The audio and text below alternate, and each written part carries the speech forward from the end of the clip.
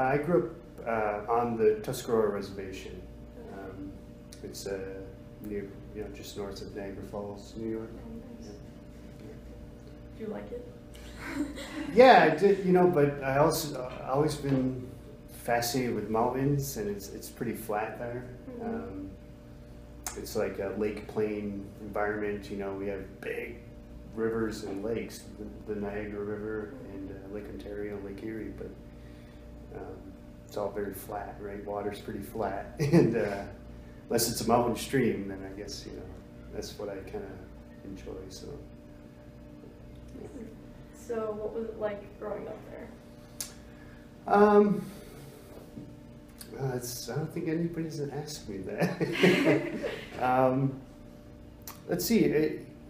It's like a small town deal. I mean, if you're from a small town, everybody knows everyone, and but it's also different in the fact that everybody's related to everyone in some way or form, whether genetically or through a clan, or simply because we are one entire, ethnic group of people that doesn't exist anywhere else in the world. So the Tuscarora people exist only on that small reservation in western New York. We've been there for a long time.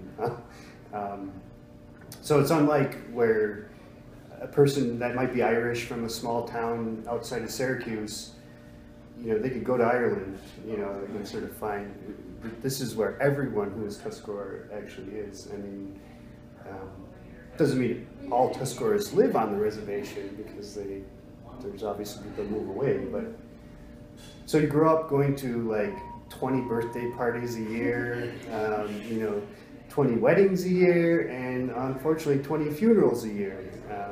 So it's a very tight-knit community, and it's just unlike anywhere else, because all of your family is within reach, basically. It's rare that somebody moves away from the res. So, given all that, that can be good and it can be bad, depending on your perspective. If you're like me and kind of want to be alone in the woods, sometimes it's not as conducive. But you learn a lot from people about your history. You really end up, when you're a young adult, end up knowing who you are actually, and where you come from and what your history is. And ideally, you have identified this path that you follow, and that's kind of what the role of names are in our society, giving people names. They follow this path, and that kind of develops from all these experiences, growing up. But it was poor. I mean, we were, everybody in the res was poor growing up. Nobody was rich. Nobody had estates and could bequeath a will to anyone. And that's true on most reservations. But I grew up also at a time where gas stations and cigarette shops started to proliferate and use loopholes in New York's tax law to resell goods on the reservation. And so people became pretty wealthy quickly. And it caused a lot of tension in the community. So just as there's a lot of celebrating in the community, the tension is also magnified, because sometimes you're fighting your neighbor, or your sister, or your cousin. And there was a lot of dispute at the time over whether this was going to evolve into gaming, into developing an Indian casino. And so for a while in high school, it was pretty rough. The community was fighting. There was, I wouldn't say it was a civil war, but definitely a civil war of words. There wasn't a whole lot of people that got hurt. I shouldn't say that. People did get hurt and assaulted and shot and things like that. It was pretty ugly. So then I came here, and I found out about ESF in high school, and I hated high school, and I was like, can't wait to get out of here. And they dumped me off down at Sadler Hall, and that was it. I got an undergraduate degree here. Oh, wow. Yeah. And what's your role in the ESF community now? It's, well, I work for the Center for Native Peoples and the Environment.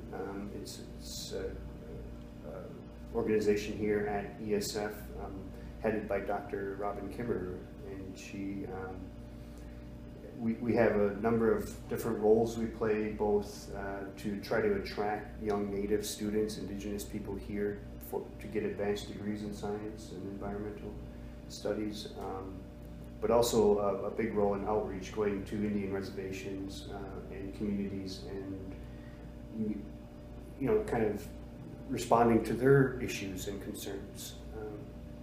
So right now I'm going down to the Onondaga Nation School every Monday to teach kids the 8 native frog and toad calls of this area, which turns them hopefully into little citizen monitors to see what they're hearing in the woods. So those type of projects we do a lot. Before that, you were talking about clans in the Tuscarora Nation. What clan were you from? I'm bear, and there's 2 families at Tuscarora of white and black bears, but there are 9 clans overall that were part of the. So the Tuscarora, I don't know if you know, are part of the Haudenosaunee Confederacy, and within the Confederacy there's 9. There's 3 for the air, which is the hawk, the heron, and the snipe. And then 3 for the land, the turtle, the wolf, and the bear. And then 3 for the water is the beaver, the eel, and, sorry, the turtle for the water, the wolf, the deer, and the bear for the land. So those are the broad clan groups across the Confederacy. And so like when I go to Onondaga, I'm related to the bears there. And that's kind of how peace was installed between nations, that we became relatives with each other. So what is your connection to Onondaga Lake? Well, you know, it's multiple types of connections. Politically, it is our capital of our Confederacy. So for Tuscarora, that's really critical because we were in North Carolina, probably communicating back and forth with the events that took place here on Onondaga Lake. But when Daganawida and the Peacemaker formed, so it's, you know, Hiawatha and the Peacemaker, they formed the Confederacy there right on the lake. They said these roots of peace extend everywhere.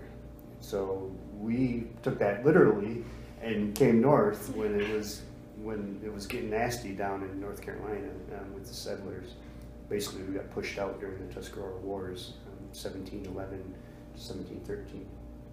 It's actually one of the first large-scale displacements of an entire nation from their Aboriginal territory in the United States. You know, 100 years before the Trail of Tears from Cherokee, we actually moved our whole nation up to upstate New York and sought those roots of peace that were planted on the lake. And we're able to then become not absorbed, but adopted into the Confederacy as the 6th nation. So it's really significant because it's kind of like this beacon, this political and social and cultural beacon that calls people to the safety and the concepts of the great law that were created there. The 3 concepts are peace, power, and righteousness, and, or good mind is kind of what they say. And then more physically, I like to canoe and fish in the lake. I mean, it's a beautiful lake. It's an amazing body of water that needs to be restored. When I was getting my master's here a few years ago, pursuing my master's here a few years ago, we took some kids from the reservation and floated down Onondaga Creek all the way to Onondaga Lake. It was really, really good, you know, to restore our relationship in that way, at that time. So it also spawned more interest from some other people, and 2 years ago we put some canoes in down there on the creek and then paddled to New York City. So we went for the tour of Wampum, yeah. So I took some interns through the help of the center here on that journey, and it was great to see where Onondaga Lake fits in the watershed, and its relationship with other water bodies, the Seneca River, and Oneida River, Oswego River. It's really all part of the Oswego River system itself, which is an amazing system unto itself that's connected to the Finger Lakes as well. So. And how has the pollution in Onondaga Lake affected your life? Well, I didn't grow up here, or I didn't, even when I moved here, I was eating on a SU meal plan at Sadler, so I wasn't so dependent on it like I would have been.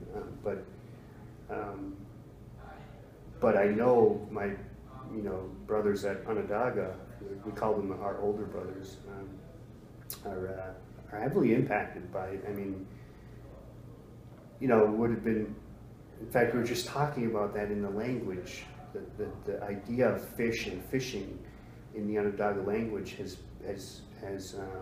evolved over time to more of an enjoyment, more of a hobby, or more of an exception rather than a rule. Yeah, because of all the mercury in the fish. Of the mercury, and then just in general the loss of species. So the real species that were there were these Atlantic salmon, brook trout, sturgeon, and eel. And right now the eel's essentially becoming endangered in the system. Atlantic salmon don't exist. Sturgeon are barely there, and brook trout are completely gone. And so now we have a whole community of Pacific imports, Pacific salmon, and a little bit more of a mix of warm water species. But so anyway, I'm gonna always steer us back towards fish in these conversations, because I mean that's part of the idea. Of course, there were obviously lots of medicine plants, that were growing in these weirdly saline environments. It's a unique attribute of the lake, where we would have gathered water and then evaporated it for salt. So salt then is a big part of our diet, because we don't have fridges, so we had to cure and brine and dry everything with salt. So it's critical for preserving meat. So it's all this system, that connects fish with plants, with people, with sustenance, with food, and energy even. So when you pollute that, obviously you have drastic changes in the language, like the loss of fishing terminology. People don't know how to make nets anymore out of dog bait and go throw them in the lake and catch and harvest fish. So they're not using that language. They're not even saying fish net. They're not passing that on to their future generations. So the language, words actually just die. That's really interesting. It's like 1984. Yeah, like Orwellian sort of. Yeah, it is, except for it's, yeah. I mean, it's tied in with the environment so deeply, so just one little thing, it's like this, ripple effect. And so yeah, directly me, I mean, I would love to go down there and like camp out and fish and hunt for a few days. And that's kind of my personal interest, is in restoring those uses to those places and building a relationship with them. Are you involved, or were you involved in any efforts to restore the lake? Yeah, not directly. When I first left ESF, I worked for a non-for-profit group called Atlantic States Legal Foundation, and they were one of the primary instigators of forcing the county to clean up their crap that they were dumping in through the municipal sewage discharge. So they sued them under the Clean Water Act and won in court, and a lot of the changes to that plant have come about now because of that. So I was just, a lot of that was in motion already as I graduated school, so it was already going. I definitely work with the Onondagas when they need help or ask me to, in commenting on some of the restoration aspects that are going on now. They're very familiar with the way companies do these cleanups, because there's so many going on back home at Tuscarora in western New York. This is a dump in a pretty concentrated location, although very big on the lake.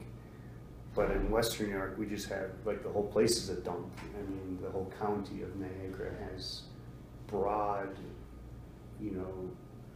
all the toxic waste, long history of contamination, toxic and radiological, because of the involvement with the Manhattan Project back in the 50s. So what can the average person do to help out? I mean, I think the idea of an ecological or carbon footprint is important. I think because that's the only personal, that's like a direct personal decision that people can make on a daily basis to reduce their footprint, whatever way or form they can: transportation, food, energy. I mean, that's always, and that's kind of what we were taught, is like, it's not our right to do these things, it's our responsibility.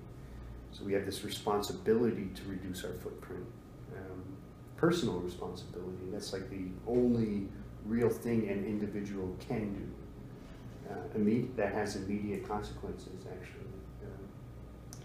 And then beyond that, whether people are interested in, taking that step further and getting the collective consciousness going about our footprints and its impact, and then promoting, the protection and restoration of these places. That's the best we can do at this point. And some people are, even in the circles I run with, are also thinking about, preparation for when these systems collapse, and what we need to do as far as saving seeds. That's a big part of my work, is to save our traditional seeds that aren't commercially or publicly available, and keep growing those out so that we can replant. And the skills that are needed to do that, to be able to reduce our footprint and fit within the landscape we live in. So, I mean, yeah, I guess that's what, I don't know. That's a pretty heavy question. I Sorry. No, it's good though. People need to think about that. I didn't know that you guys were preparing for if ecosystems collapsed. Yeah. That's very heavy. Whoa.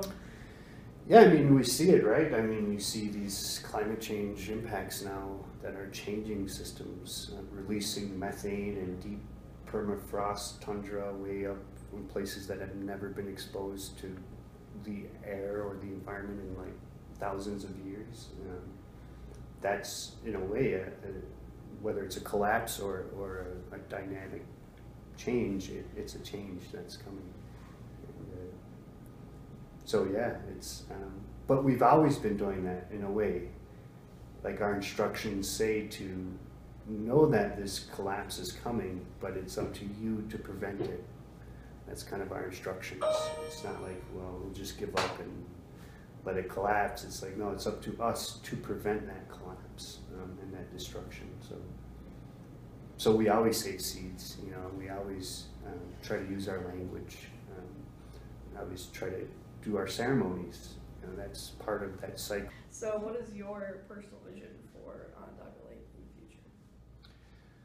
future? Well, we want to be able to, eat the fish and drink the water. That's the the only vision we've ever had, I think, you know. I mean, in order to do that, again, it's a system of plants and geology and soils and rainfall and climate, you know. I mean, it's an intricate system.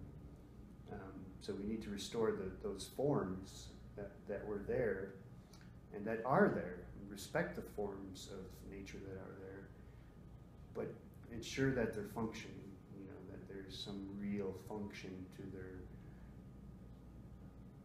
not to, that their responsibilities are being met, that they can fulfill their responsibility as a plant, as a fish, as a you know, as an escarpment, or as a forest, as a lake, and it has this responsibility that we say it was given to them,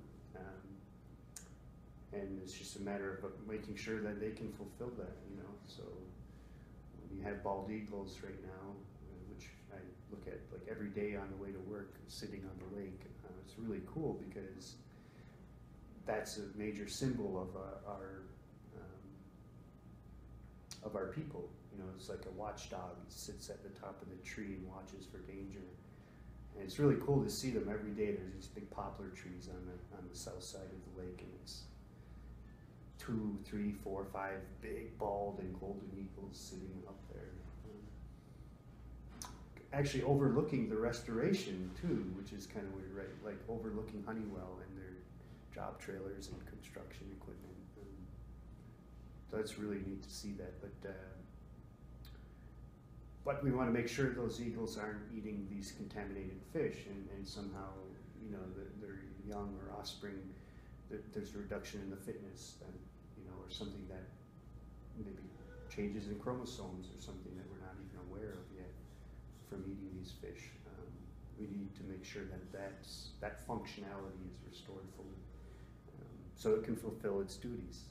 It was given a duty, and it's trying to fulfill it every day, you know. So that's my vision, is that, you know, both the form and the function are restored. Okay, well, that's all we have unless you guys have any other questions. Yeah, do you have an opinion on the Honeywell dredging project now that it's finished? I think it was enough. Sure, yeah. I mean, my opinion is largely biased towards what the Onondagas think and how they're reacting towards it, because I haven't read through and don't understand enough of the chemistry and the limnology involved. But what I do understand is that anytime you pollute someplace, and this is like a general thing I think about, is that it takes 10% of your effort to clean up 90% of the contamination that's there. But it's going to take the other 90% of your effort to clean up that last little bit of 10% that's left. Because it's so difficult once it happens, once you spill something, it's stained, the stain goes deep, and it takes so much work to, I guess now I think about it, it's like when you're eating and you slop something on your shirt, right? It's so easy to get most of it off, but the stain that's left, you'll maybe never get it out. So I realized the constraints that they are under, and the near impossibility to clean up the lake 100%. That doesn't make them any less responsible, though, because they should be doing more than the minimum. But as a for-profit company, their interest is in doing the minimum to reduce cost, and to protect the bottom line of their shareholders. And that's a huge company. It's a massive worldwide international company. Whether they have the resources to employ and engage those try to get after that last 10%, they're going to tell you, no, we don't. We can't afford to, for the next 50 years, continue to dredge or to continue to monitor. And for the next 100 years, you know, they'll say, no, we only have this much. So you don't actually know. You know, you just know that they probably do the minimum.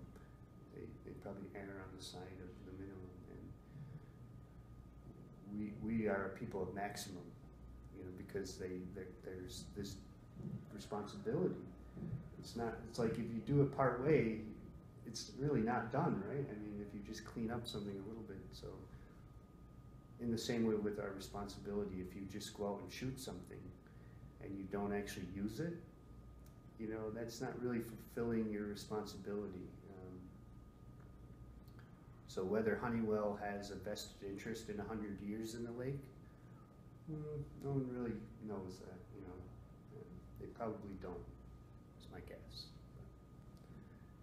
That's a very philosophical answer to dredging, but I mean, it's. I just know you can dredge all you want, but you're not going to get everything. That's the problem. And there's going to be constraints put on you to say, leave it in place, don't bother it, let it be. And there's some science behind that too. I mean, whether you're disrupting contaminants and re-entering them into the food chain, where maybe they'd be completely immobile. I don't know enough about the lake to answer that, but so, yeah, that's dredging. I see it every day on the way to work. It's pretty cool. Well, it's over now, I think, right? Yeah. Yeah. March. March.